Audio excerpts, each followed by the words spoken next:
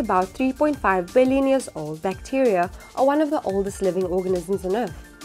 Considering the evolution of life, they are about as distantly related to humans as possible. But wow, are they important to us!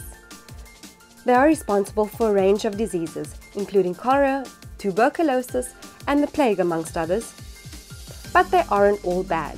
There are trillions of good bacteria living in your gut that are essential to your health.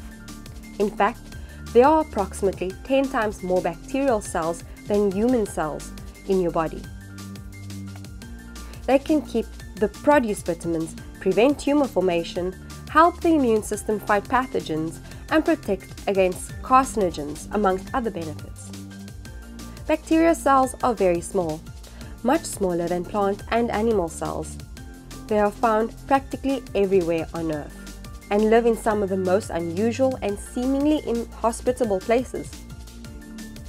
As a result, they come in lots of different shapes and sizes. Bacteria are unicellular prokaryotes, as we saw in these two videos. Despite being very different shapes and sizes, they contain the same elements. As they are prokaryotes, they do not have a membrane-bound nucleus. The DNA is in the cytoplasm, in the area known as the nucleoid. Bacteria have a flexible cell wall that protects them from physical damage and is exposed to the external surroundings. A flagellum that helps the bacteria to move. Bacteria have two types of DNA, plasmid DNA and chromosomal DNA. The chromosomal DNA carries most of the genetic information.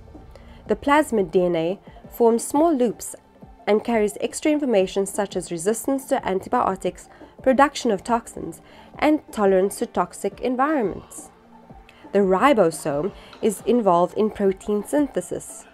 The pili enable the bacteria to attach to hosts and surfaces like teeth, intestines, and rocks. They are also involved in DNA exchange between bacteria. So there you have the components of bacteria cells. As bacteria are prokaryotes, they do not have a true nucleus but lose DNA in the nucleoid. They also have loops of plasmid DNA and a flagella and lots of pili.